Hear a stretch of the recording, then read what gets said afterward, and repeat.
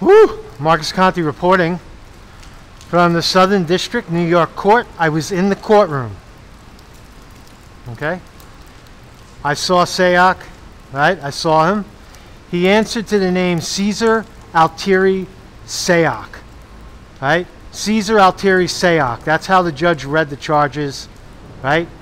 So he's there. He's a real person. He didn't show any real emotion. He walked in scrubs. He wasn't cuffed. He looks exactly like he does in the pictures. He's buffy. He's got the gray pulled back hair and a ponytail. He sat with a public defender.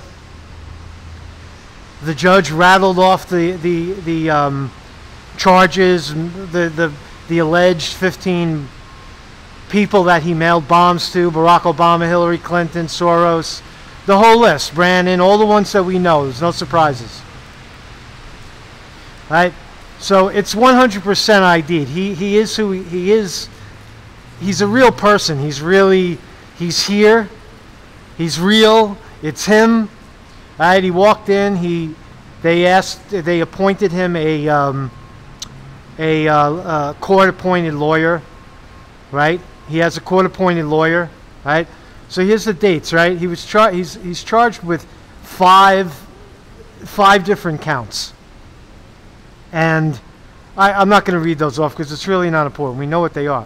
He signed a financial affidavit for his counsel. So the Ronald Lowy angle appears to be off the table. That guy wasn't, none of his family was there. None of the Democratic, those operative guys, they're not even in the picture. They're just spinning from the outside. Right? So thus far there's no grand jury indictment on any charges. So there's a preliminary hearing. It's set for November 12th. Okay? 14 days from the time of his, it's October 29th. November 12th will be the date of a preliminary hearing. And it's still possible that he can be indicted prior to that date. All right, so that's the particulars, right? What else? His counsel's name is Bongart, Miss Bongart. It's official, right? The biggest profound thing is that, and the headline is, she did not request bail, right? The government suggested that no bail based on flight risk and the severity of the crime. That's normal. And his attorney, court-appointed attorney, said that they're wavering their right or argument to seek bail in this case. So he'll be held without, he's going to be held. They're not letting him out. Right? You know, that's very profound. In my view, that's very profound. So those are the particulars. I just want to give you my impression sitting in the courtroom, trying to sneak in on the press side, and they fucking yelled at me. Jerk-offs. You know, I tried. But anyway, I had a good seat. I was able to hear his voice. I was able to see his face when he came out, and then when he got up and went back in.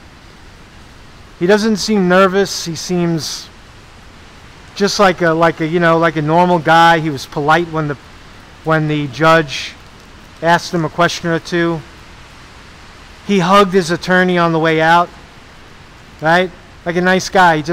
He rather than shake her hand, and he hugged her, and then he walked back out into the door on his way, right?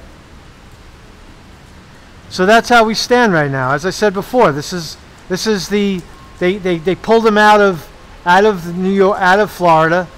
There's nobody. He's by himself, right? There's no witnesses. There was nobody at this hearing. No family. Oh, they're so crying. They're crying. The family's crying, but nobody's here. Where are they? Where's Mr. Lowy? He's trying so hard to get. He's trying to get in there and talk to SAYOC. So that's it for now. My name is Marcus Conte reporting.